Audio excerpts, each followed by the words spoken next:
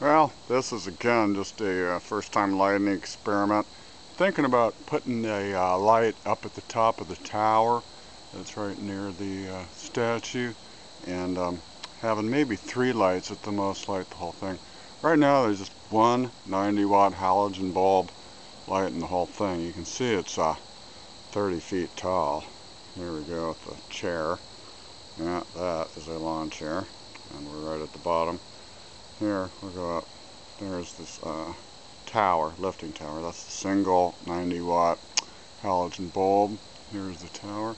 It's early in the morning. It's about 6:30 in mid-October, so not like getting sunlight at 5:30 like it does in the summer, which I like best myself, but hey, you kind of have to take what you can get in this world. Anyway, here is the statue, and I will be improving the clothing. I got some great ideas for making it look a lot better, and perhaps changing some of the anatomical features. Like, I think she needs a bigger belly. I mean, hey, maybe the child should be a little more developed in there. I don't know. What do you guys think? I'd be glad to hear from you about it.